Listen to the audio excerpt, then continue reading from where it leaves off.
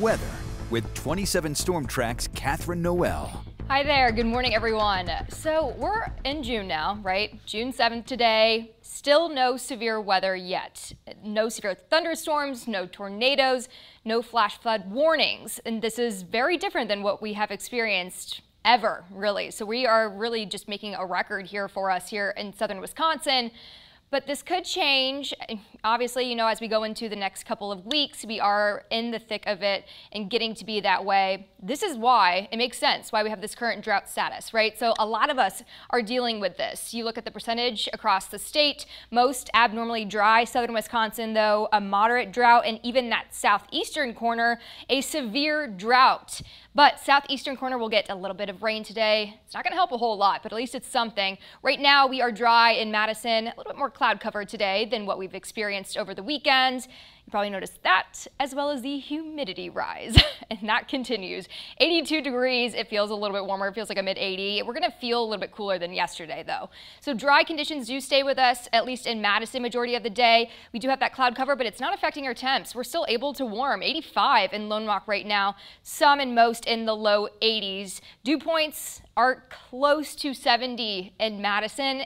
It feels muggy outside. It feels a little uncomfortable, especially compared to what we had this past week. We were really dry, but we do have more moisture that we're pulling in. You can see that on clouds and radar, just some partly sunny skies to mostly cloudy skies, really sticking over to that eastern side. And this is why, as I zoom out, you can see the showers moving northward, a little bit of some storms also moving through St. Louis, Chicago area, and it's just going to continue to clip the eastern side of the state. Where it's coming from areas like Texas, Louisiana, Arkansas. They have this low that's just been circling over the weekend, and it's been moving northward towards Wisconsin. That's bringing us all of this moisture, that humidity, and the rain chances coming from the Gulf.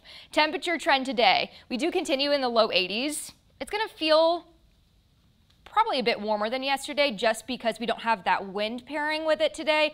No breezy conditions, and because of the humidity. I mean, we're in the 60s, upper 60s and 70s. I think Monday, Tuesday, Wednesday, that's when you're really going to notice the humidity whenever you are outside, no matter what time of the day. And then back to some more average values for Thursday and Friday. Our future track, you can see just some scattered shower chances really hitting the southeastern part of our viewing area. So Rock, Walworth County, this is you.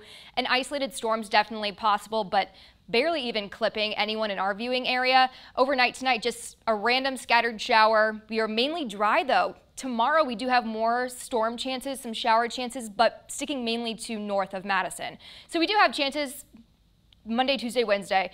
Throughout the afternoon and evening hours, mainly Thursday and Friday, we are back to dry weather. Severe weather outlook. No severe storms. Once again, just general thunderstorms, so no threats for this week. 86 today. It's warm, it is muggy, and we do have some showers coming into the very southeast. Tonight, 68, so a little bit cooler than what we've been experiencing. We woke up to the 70s this morning. We do have shower and storm chances. I think, you know, we're just looking more dry though. So it looked like this was going to pan out over the weekend when I was forecasting, and now it just looks like the storm chances become, I doubt them a bit more. But we really, really need that rain. It's going to be hot again, you know, Thursday, Friday, sunny, back to the 90s. We hit our first 90 this weekend. If it's like this now, what's it going to be like in July, August? I don't know. We'll have to wait and see. We can see. Buckle up. Yeah. Thanks, Catherine.